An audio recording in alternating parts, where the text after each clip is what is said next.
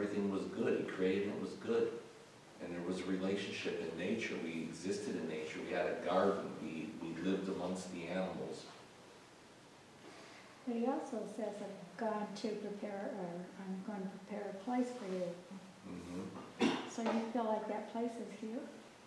I do. We'll see if I'm right. But don't hang your head on it. You know, where is it? It's not. Is it here in June, or is it going to be in January? Oh, it's going to be perfect.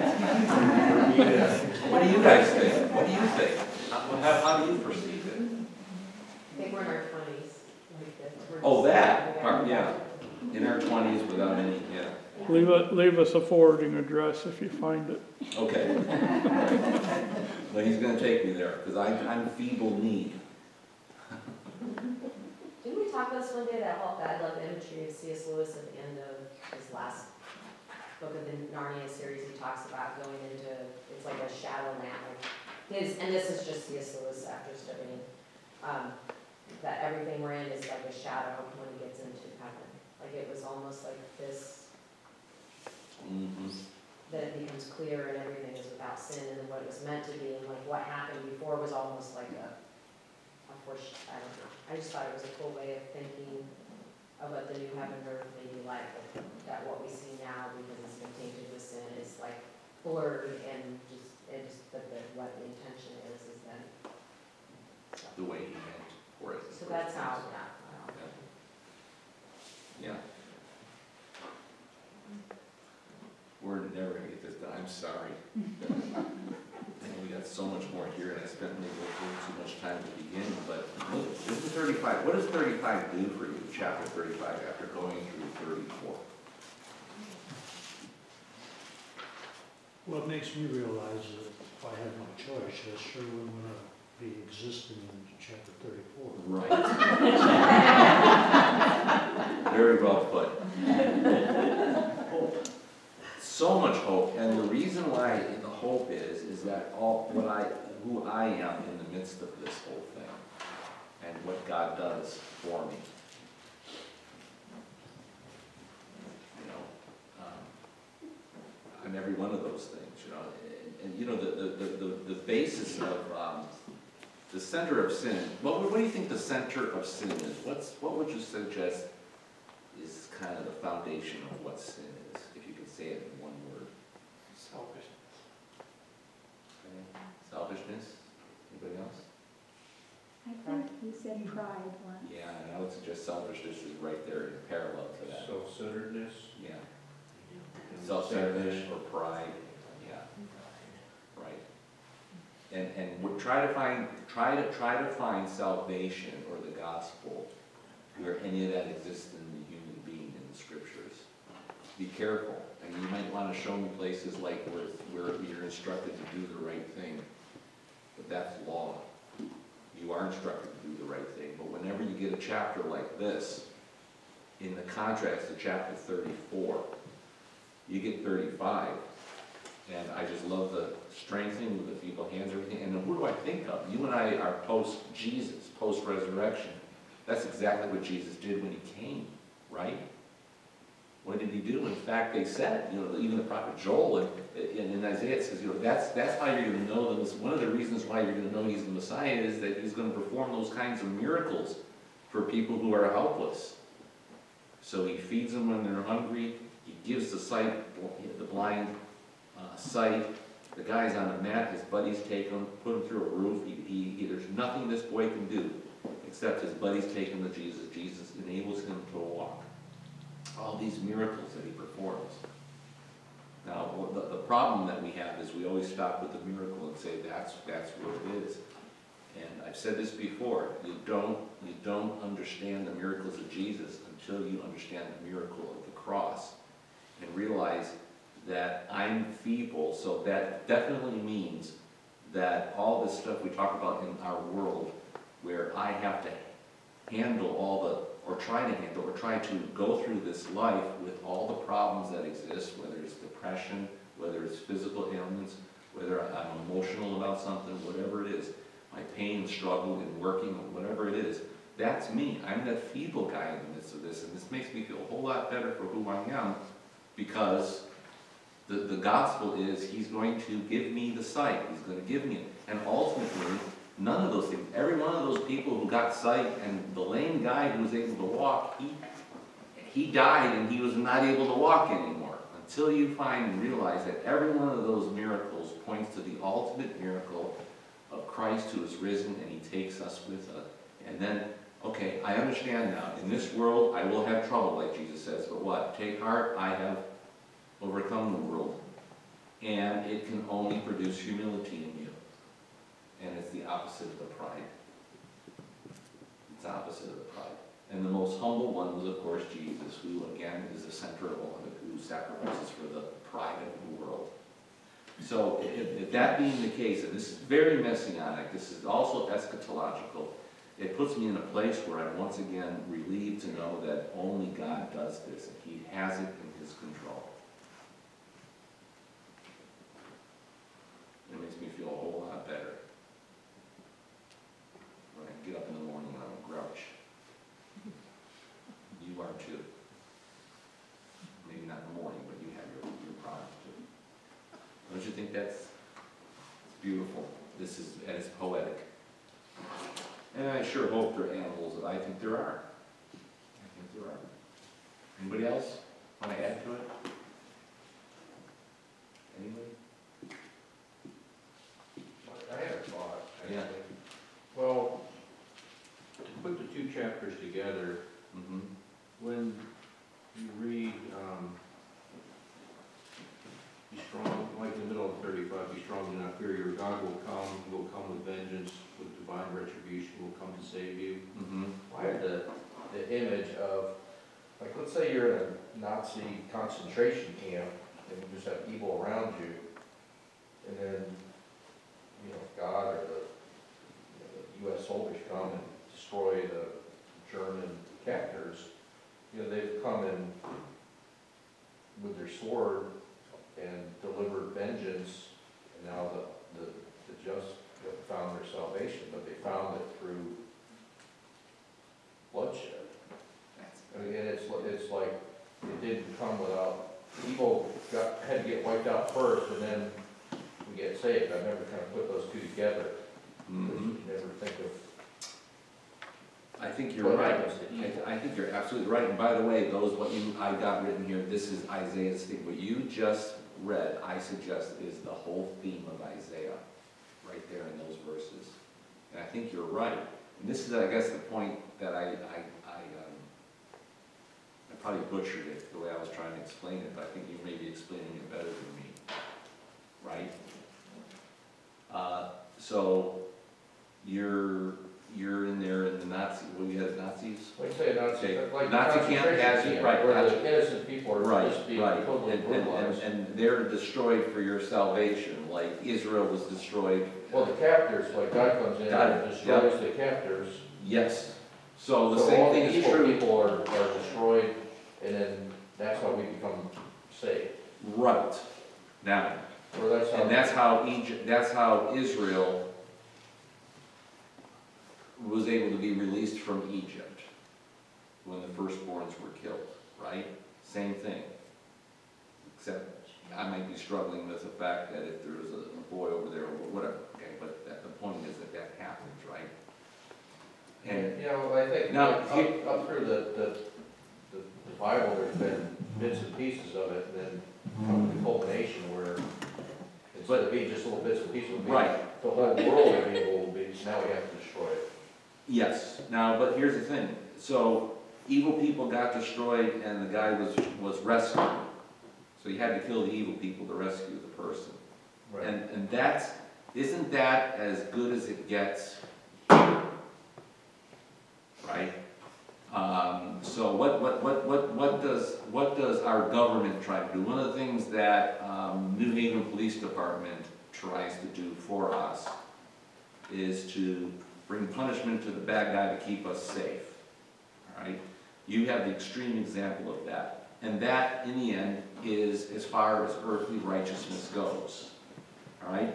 And I would suggest that each one of these examples fit that. Either if Herod kills the children of Bethlehem in order to destroy the prophecy of the Christ. He fails, and he's got carnage, right? Nobody's saved there. Maybe Jesus is, because he's off in Egypt, though. It was the work of, huh? He was gone before. Exactly, the work of God did. So that was a slaughter. Now, and this is where our righteousness ends, see? And this is maybe the point, is that that's as good as it can get for us. But every one of those things are pointing to the fulfillment of it. Okay, so you're that guy, and they killed the Nazis, and you're free, and now you can live the rest of your life, and you die at age 85, right? We would all look at that story and say, we killed the bad guy so the good guy can live. And is that righteous? Was that righteous? What do you think? Yeah, the bad guys got their justice, and Right. the innocent people got theirs. Right, and that's as good as it gets for us. That's as far as we can go, okay? Right? And those are all earthly examples of sacrifice or wrath or whatever. And God uses those. They happen in history. But again, in the Old Testament, the New Testament is concealed. In the New Testament, the Old Testament is revealed. Ultimately, all of this. That's why the slaughter and the sacrifices get together. It ultimately doesn't work until who? Christ. And Christ is the eschatological end of it. Does that make sense? Help me out here. Chapter 34 and 35 is, say again? He was the only good guy. Ultimately, he is the only good guy. For all Right, of it. right, and he is the perfectly innocent one who dies, right? So his righteousness is what we ultimately look for, because every time when we look for righteousness here, we might find it like that, but we also find what? It isn't solid. It doesn't, there's a lot of people that get hurt and they don't get there. They don't get saved in the context of our world today. So all of these are examples of, but the point of prophecy is God uses these examples in Scripture to point to the ultimate thing. And what does it do? It brings the righteousness of you being saved by the good guys, but it doesn't fulfill it. It's not fulfilled. It's not the end. You're still going to die. There's still a problem. But that will be an example. I would suggest the soldier. We all talk about our soldiers, our armed forces, and how we honor them. Because why? Those who sacrifice their lives for us. We always say that, right? That's probably as good as it gets as far as human heroes go, right? But is it satisfying? Is it the final? No, okay? And that's why what we have is the ultimate one is God being sacrificed. Holy innocence, even of Bethlehem, still has to bow to Jesus. We all do. Because it points to ultimately. And that's why I would suggest what we need to do as human beings is we move from kingdoms of this world. This is the point of Isaiah, dear friends. Listen. This is what he's been saying throughout the whole thing. I'll use kingdoms for my purpose, but out of Judah will come. That's why I'm going to save Judah. Not for Judah's sake, well, for Judah's sake, yeah, but not because Judah has the righteousness. See? But out of all the ashes, this is why we have the ashes. The kingdom rises from the ashes. What? And that is me dying with Christ. That becomes, so I move from the righteousness of this world, which is incomplete, and where does my heart go? Where does my trust go? I trust the American armed forces, I do, to protect me. But where does that finally go? Ultimately, it's trusting Christ for the kingdom that is to come. That's what Isaiah is saying here. And now he's speaking eschatologically for that. Does this make sense? See? My hope is built on nothing less than Jesus. Exactly. That's why we sing that. And so it pulls me away from these kingdoms and brings me to the ultimate kingdom. And And this is why an eschatological thing is so beautiful, and I would suggest that's one of our things as Christians, is we need to always look at the eternal perspective of things, right? Because that's the only thing that's ultimately going to satisfy you. All right. Any thoughts, other thoughts? Thank you. I think you explained it better than I So did. you could say that by the same token, then, I mean, he's talking about nations, but you really be talking about individuals. Absolutely. Until we're destroyed. Yep. You know, by the same destruction of our evil, then that's where our redemption comes from. That's right. To live is Christ, and to die is gain. Yeah.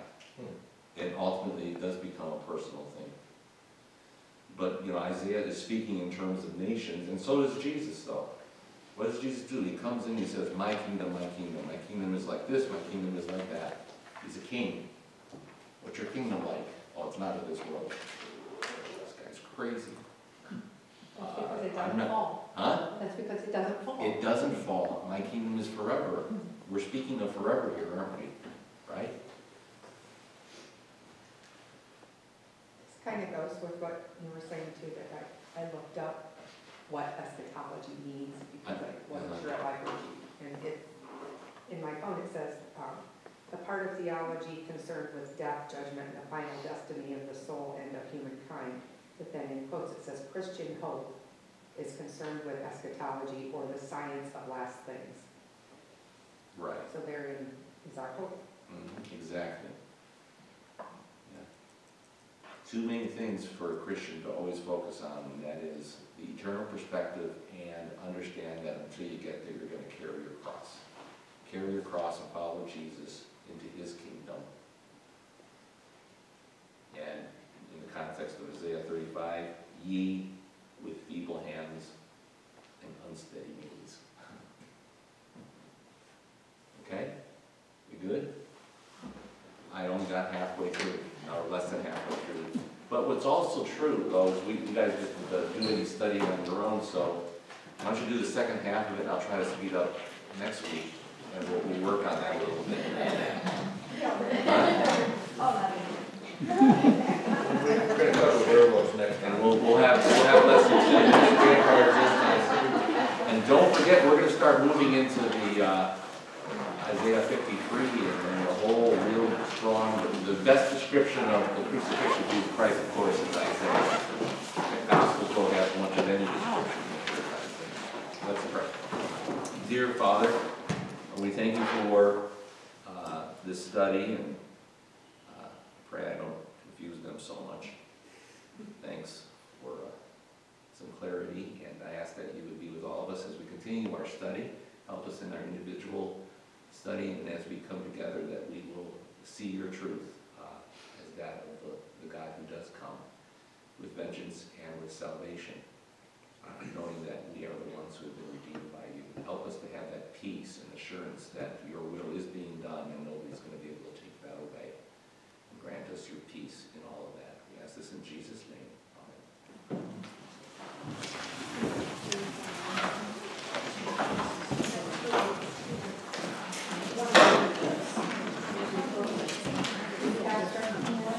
Amen.